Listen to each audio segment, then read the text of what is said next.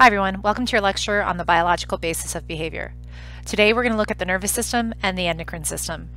The nervous system is the high-speed connections within your body that give you instantaneous feedback. The endocrine system is better known as your hormonal system. And this is going to be a system equally as important, but it takes a little bit more time for us to become aware of. Neurons are the building blocks of your nervous system. You have two different systems, your central nervous system and your peripheral nervous system. The central nervous system is going to include your brain and your spinal cord, while your peripheral nervous system will include all of the other motor and sensory nerves throughout your body. This doesn't mean that your brain and spinal cord don't have nerves or neurons. They do. The two major divisions, like I said, your central nervous system that runs down the center of your body, hence the name, that includes the brain and the spinal column. The peripheral nervous system, all of the nerves to the periphery of your body or to the outside. This includes your motor nerves, which tells your muscles to contract or move, and your sensory nerves, which brings information to your brain letting it know what it's feeling, touching, sensing. A basic neuron, or nerve cell, has three important tasks to perform. First, it must receive information from neurons that feed into it. Second, it carries that information down the length of its cell body. And finally, it passes that information off to the next neuron in line.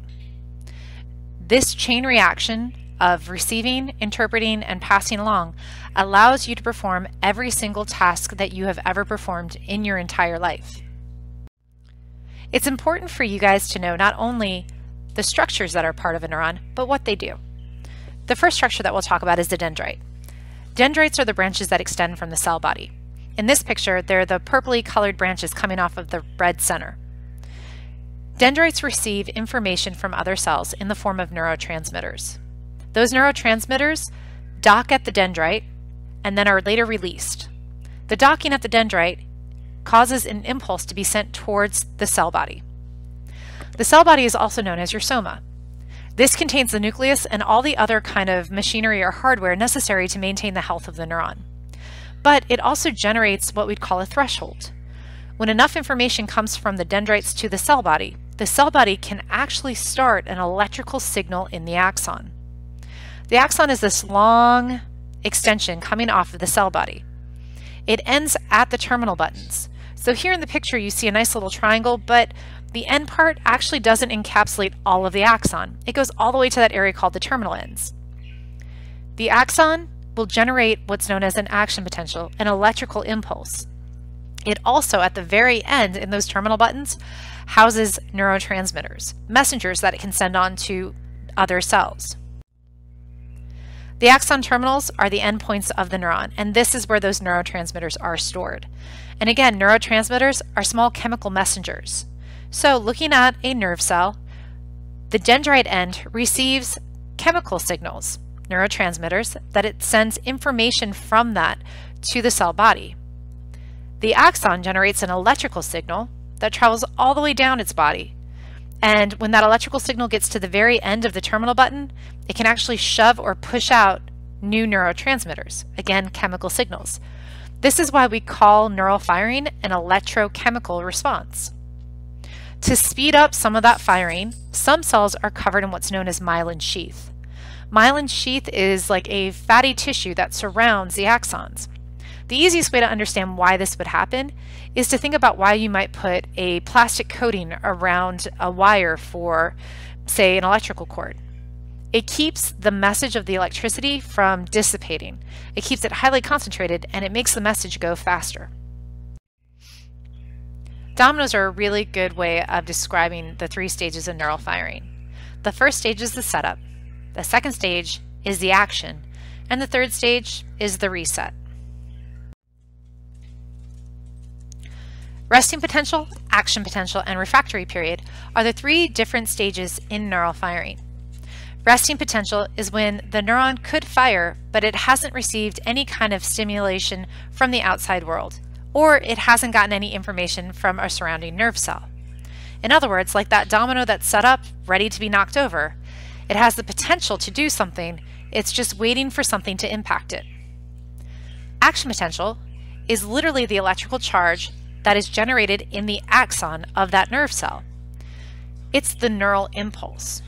So when a dendrite sends enough stimulus to the cell body will initiate an action potential in that nerve cell. It'll generate an electrical charge in the axon. That electrical charge will travel down the entire length of the axon and end at the axon terminal. Terminal meaning to end. When it gets to the axon terminal, the electrical charge will actually push against neurotransmitters, causing them to spill out into an area that we call the synapse, or a gap.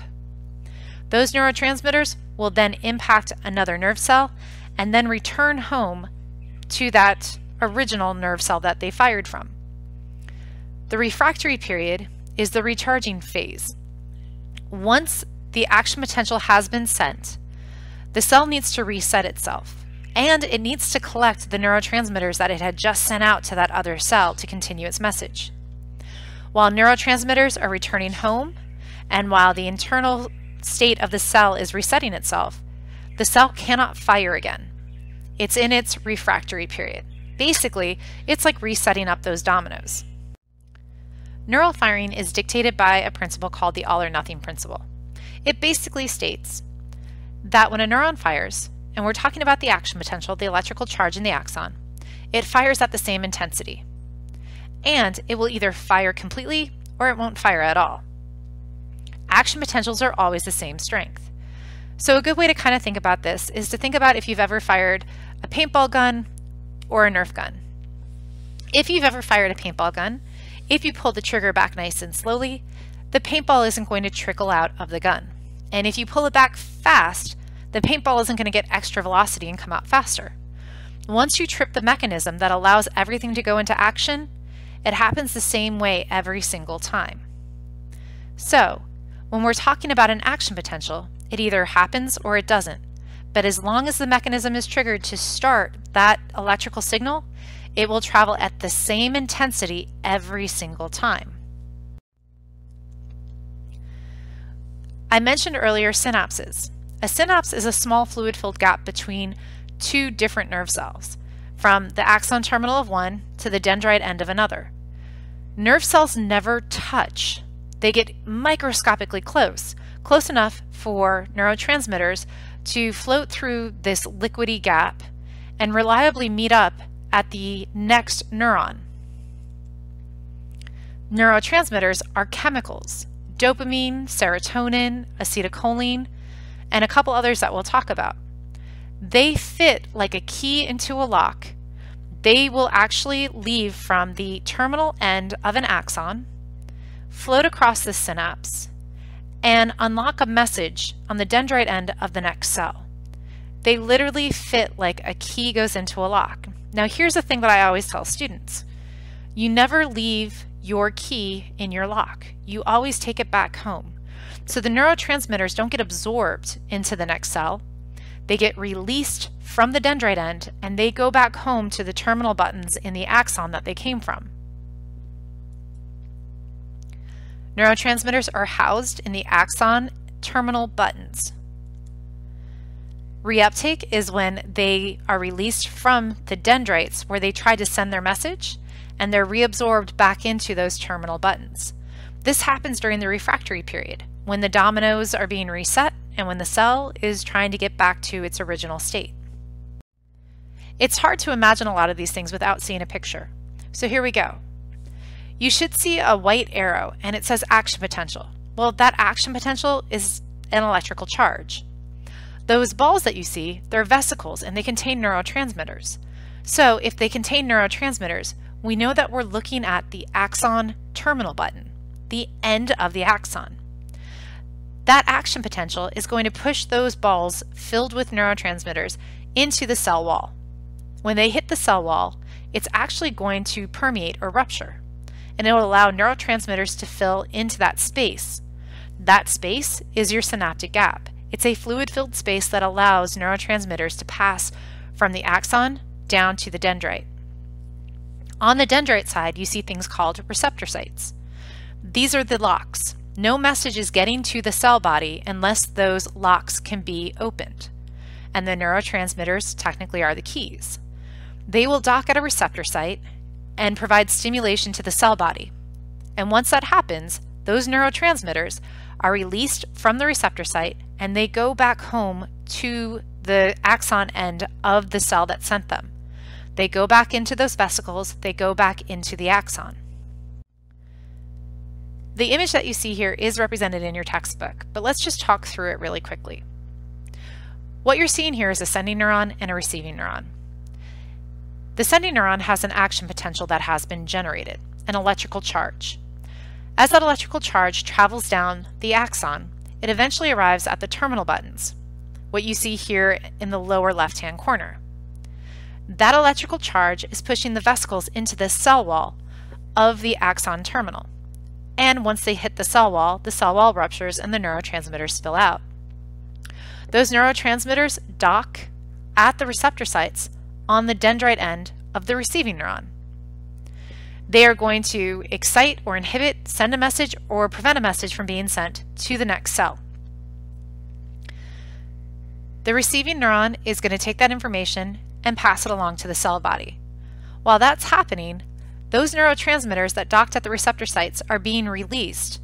They're going to travel back over the synapse, that fluid-filled space, and be reabsorbed through the process of reuptake, as you see in the upper right-hand corner, back into the sending axon, the terminal end of that sending axon. They'll be reabsorbed into vesicles and everything will reset so that that cell can fire again. I've told you a couple of times that neurotransmitters act like keys. The lock is going to be on the dendrite end of any nerve cell. So neurotransmitters can rest in very specific receptor sites on those dendrites. And in fact, they're a specific shape that will only work with very specific receptor sites. In other words, like a lock and a key, neurotransmitters can only unlock certain messages. Once in a receptor site, they can give you two different messages, excitatory or what we'd call inhibitory. Now, the easiest way to explain why we might want to excite or inhibit comes with hunger. There has to be a communication system in the brain that makes you feel hungry, and then one that makes you stop feeling hungry. So we'll send specific neurotransmitters to excite that hunger response, and then we'll send very specific neurotransmitters to shut that response down and hopefully get you to stop eating. So it is important in the human body to have some messages that get a message kind of excited and going, and one that slows that message down and maybe even stops it. You would never want to never feel full. That would be a horrible thing. Like I told you before, neurotransmitters fit into receptor sites like a key fits into a lock.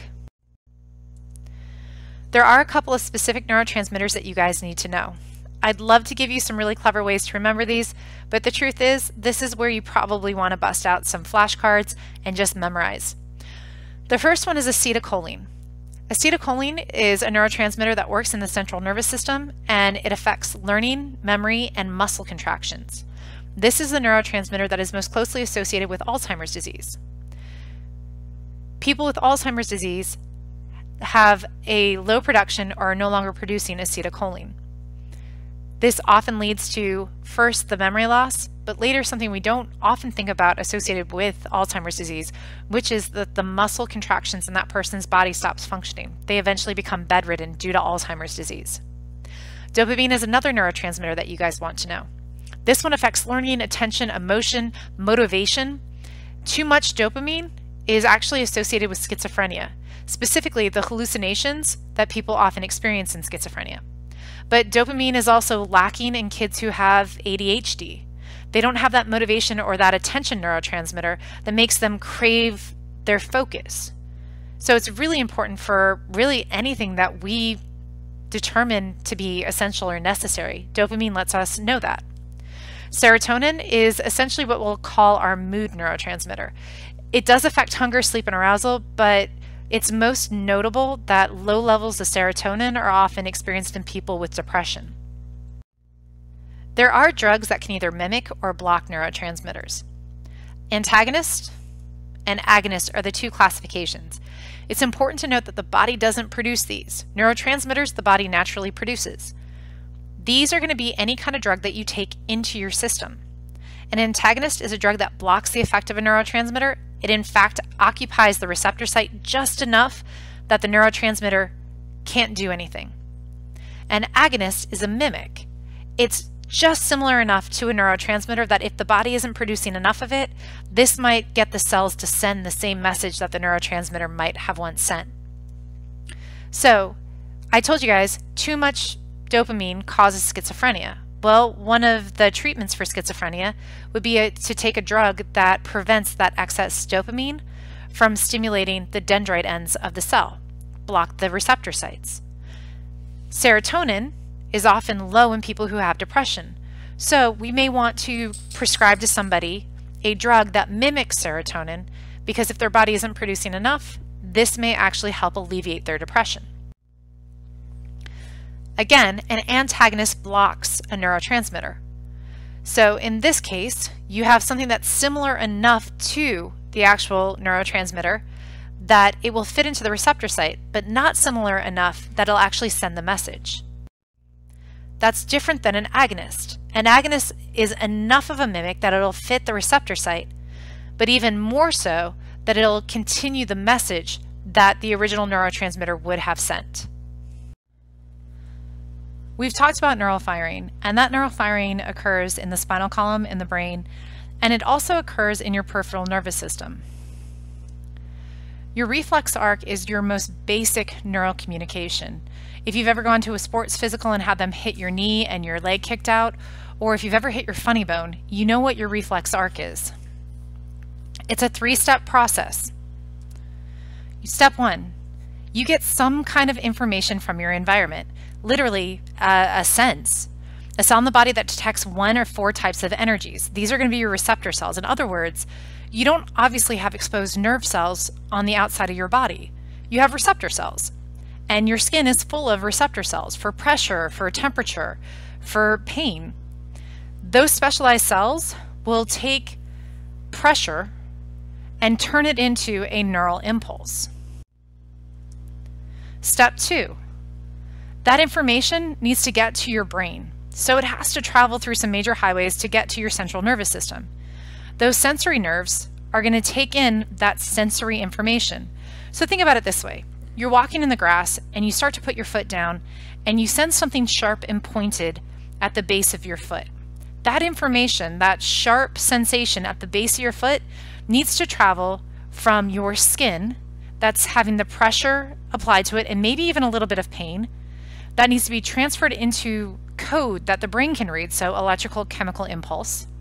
It needs to travel up some pretty long nerve cells to include your femoral nerve, which is about 3 feet long, and finally get to your spinal column, the start of your central nervous system.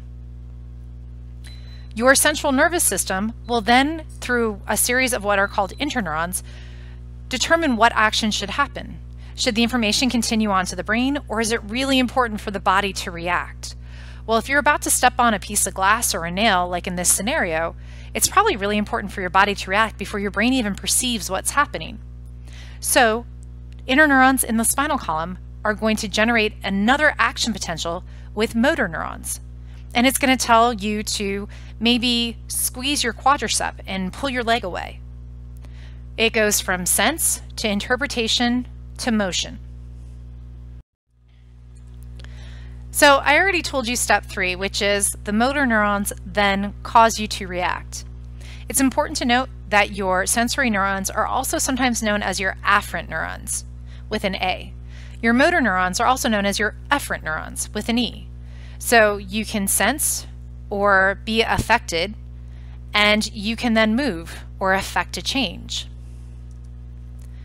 Motor neurons are going to take information from your central nervous system and get your body to react, to move. Sensory neurons are going to take information from the outside world and send it to your brain so you can understand or interpret. Information will always eventually get to the brain for final processing, but here's kind of a way to think of your reflex. Let's say you're baking cookies. You know at your age that you shouldn't touch a hot surface, but let's say you're walking in the kitchen and someone is about to knock over the cookie sheet, and you just instinctually reach out and grab the cookie sheet, which is very, very hot.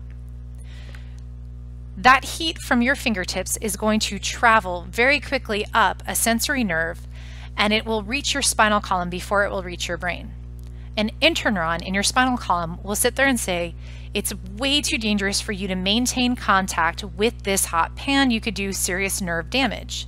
Now, it's not going to say this, but it's going to understand the importance of the message it's receiving. It is then going to generate a new neural impulse that will travel down a motor neuron. And that motor neuron will cause you to release your grasp on that hot pan. It might be a fraction of a second later that you say something like, ow, or you actually recognize how hot the pan was. Sometimes it's more important for us to react before our brain can truly fully perceive what just happened. So here again, why we may pull our hand away from a hot surface before we really truly feel the pain.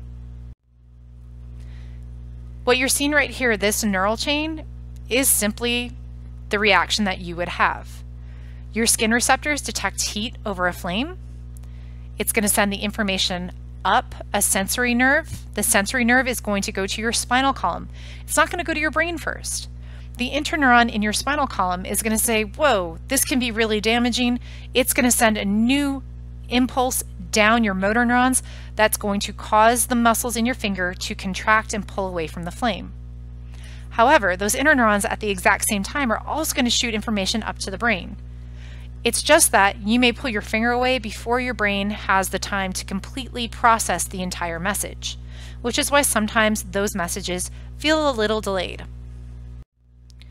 So we've talked a lot about your central nervous system, your brain and your spinal cord, what runs right down the center of your body. We've also talked about the motor and the sensory nerves that run in your peripheral nervous system. It's important to note that the peripheral nervous system actually has subdivisions. There's the autonomic and the somatic divisions of the peripheral nervous system. Your autonomic is also known as your fight or flight response, and that subdivides into something called your sympathetic response and your parasympathetic response. The most important thing to remember about the autonomic is that this is when you have your increase in heart rate. This is when you have pupil dilation. This is when you have your big freak out moment. It gets you very, very high into the fight or flight response and then can bring you back down. Your somatic is what we just talked about for that reflex system. This is going to be your motor and your sensory nerves and how it allows us to react in a reflex.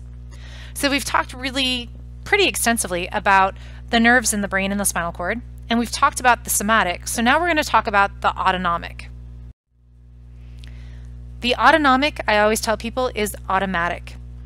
The best way to talk about this is to put yourself into a memory of a time that you had a near miss or a freak out. So if you've ever hit something with a car or while practicing driving almost hit something, you know what I'm talking about. Even sometimes if you're in the passenger and someone has to hit the brakes really hard. All of a sudden, you feel yourself panicked, you feel your respiration go through the roof, you feel your blood pressure kind of just pumping away, and you are ready to fight or flee. That is going to be you sympathizing with the scenario that you're in. It's your sympathetic response. Your parasympathetic response is what happens afterwards, when you're calming back down. So I tell people to remember parasympathetic like a parachute. It slows you back down to your baseline, to your normal calm state. Your sympathetic is what allows you to understand the environment and why the environment should be scary. So I don't mean sympathize in as you feel sad for somebody. I mean sympathetic as in you see a lion charging someone and you go, I know how they would feel, terrified. Sympathetic is your fight or flight response. It prepares you to deal with life-threatening challenges. Now, there's a bit of a problem with this system in us. We will take a lot of things on as life-threatening challenges that are not life-threatening. So often we can have a sympathetic response to a math test. We can have a sympathetic response to a first date. We can go into fight or flight when maybe it doesn't really need or necessitate this fight or flight response. Your parasympathetic division is what's meant to calm or slow you back down. This is what's going on in your body when you're going into fight or flight, and then later when you're calming back down. On a very automatic level, your pupils will dilate. In fact, you're going to take in as much light as possible. Your heartbeat is going to accelerate. your body is going to push blood through your system as quickly as possible, trying to get oxygen and glucose or sugar energy to all of your muscles. Your stomach is going to stop digesting because it's not going to do anything to keep you alive, and it's diverting energy from your legs, your arms, from whatever it is that's going to keep you alive. Your liver is going to start pumping out glucose, which essentially is sugar energy. Your adrenal gland is going to start pumping out adrenaline. Now here, it's important to note that your adrenal glands are part of a different system. They're part of your endocrine system. But what you're going to find is that norepinephrine is actually a neurochemical, and so the brain will start pumping that out, and it'll activate a structure in the brain that will tell your endocrine system to start pumping out norepinephrine. And your kidney, strangely enough, will relax your bladder because, again, if you're really in a fight or flight response, if you're really about to die, you're not going to reserve that energy to keep a muscle contracted when that energy could go somewhere else. Parasympathetic, once the threat has passed, your eyes will go back to normal. Your heart will slow down. You'll start to digest food again. You're going to stimulate the gallbladder and try to remove some of that excess glucose that might still be in the system, and your bladder will contract. Now, this is an extreme response. Most of you probably didn't wet yourselves when you almost crashed your car, but you probably had the shakes, you probably felt your heart racing, and that would be due to extra adrenaline in your system and all of that blood trying to pump glucose and oxygen throughout your body. You may have increased your respiration rate. So I mentioned the endocrine system. The endocrine system is your hormonal system. It's a slower messenger system in the body, and it lasts a little bit longer because it circulates through the bloodstream. It is controlled by a gland, and the only gland that exists in the brain, called the pituitary gland. Because it's in your brain, we often call the pituitary gland the master gland. This gland produces growth hormone, which allows you to literally grow, and it controls the release of hormones from other endocrine glands. It's located at the base of a structure in the brain known as the hypothalamus. The hypothalamus basically governs or dictates what the pituitary gland does.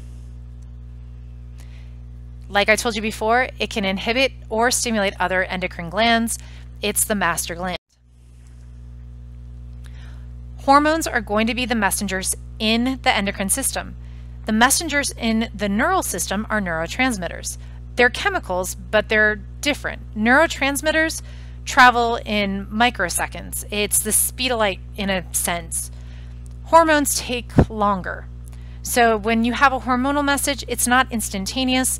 It has to circulate through your blood system for your body to react to it. We have different glands that we do talk about. Now, while I'm saying this, it's good to know that the thyroid gland regulates energy levels in the body. If you're feeling really lethargic and it's been going on for a long time, you might have a thyroid issue. But we're not going to spend a lot of time being really focused on the different glands. Hopefully you guys have heard of adrenaline, so your adrenal glands. In times of stress, it's going to pump out that hormone, and it should help you deal with fight or flight. Usually it makes you feel like you're a little bit stronger than you are, a little bit faster than you are. It gets you hyped up. Sex glands like your ovaries and testes will release things like estrogen and testosterone. So we know that those are going to be two different hormones that run throughout our bodies. And it is important to note that women do have testosterone and men have small amounts of estrogen. It has to do with the fact that essentially in biology, we all come from mothers and we've all had some exposure to both of those hormones. This is where we're going to kind of end. So here you have a visual representation of all of the different glands of your endocrine system. I will tell you right now, the ones that you want to be most familiar with are the pituitary gland and the adrenal gland. You should know that the hypothalamus is the area that actually controls the pituitary gland, but we'll talk far more about the hypothalamus when we talk about the brain.